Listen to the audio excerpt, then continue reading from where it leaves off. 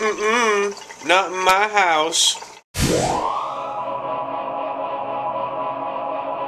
It puts the Stockman on, or it gets the hose again.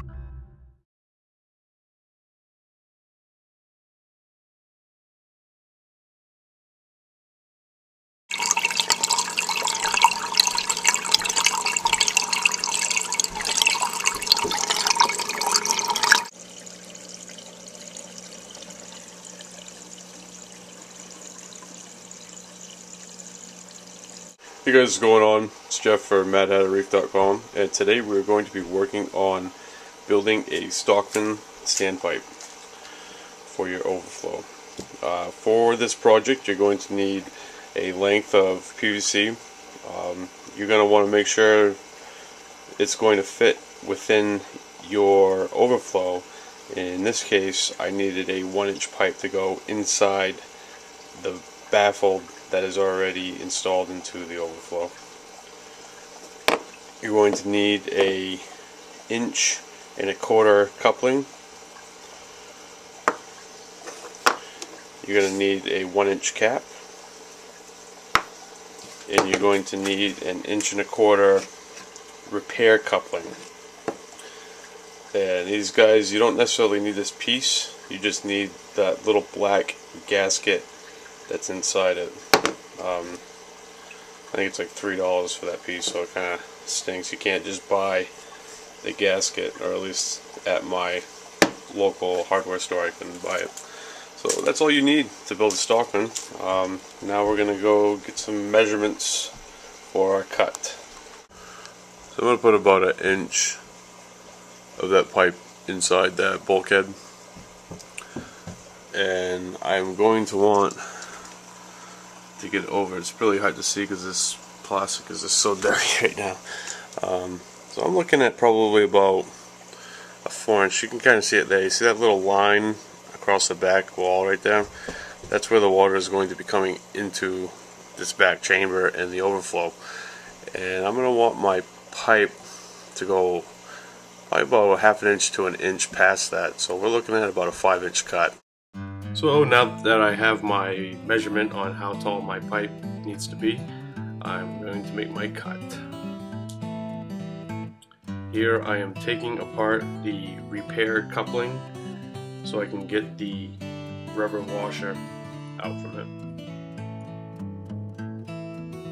Now I'm going to place together the Stockman, kind of like a dry run, so I can get a better idea of where I need to drill the pipe that's going to be on the inside, so I can make some marks.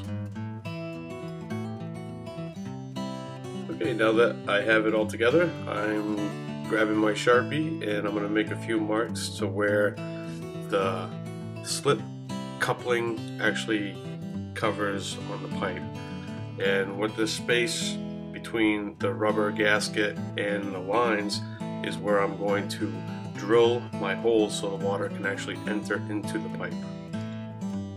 There's nothing fancy about how I went about drilling this. I just pretty much peppered that space with drill holes. Like I said it before, nothing fancy with drilling the holes, just wanted to get the job done.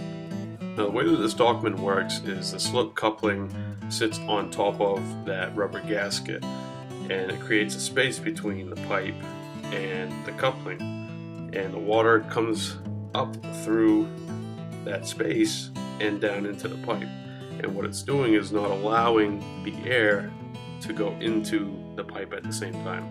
Right here I am drilling a hole in the cap, and I will show you why I'm doing that in a little bit.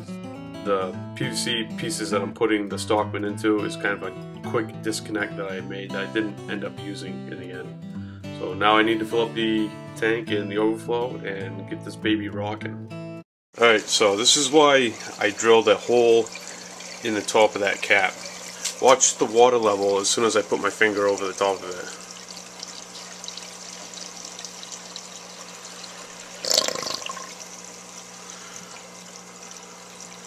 It actually increases the amount of water that it pulls with that hole being covered. So this is where a valve comes into play. What we're going to do is we're going to take any valve that you have kicking around, or you can go to the store and pick one up. This is one that I just had laying around. We don't need the second valve, so we're going to completely close that off. But we're going to take some airline tubing, put it in the hole, and we'll be able to dial in that Stockman to be a little bit faster and even a little bit more quiet.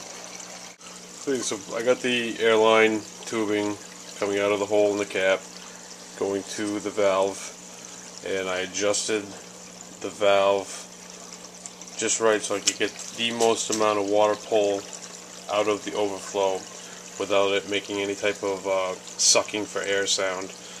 You know, it's a pretty quick fix. A lot of these newer overflows that are coming out today do have these standpipes already built into them,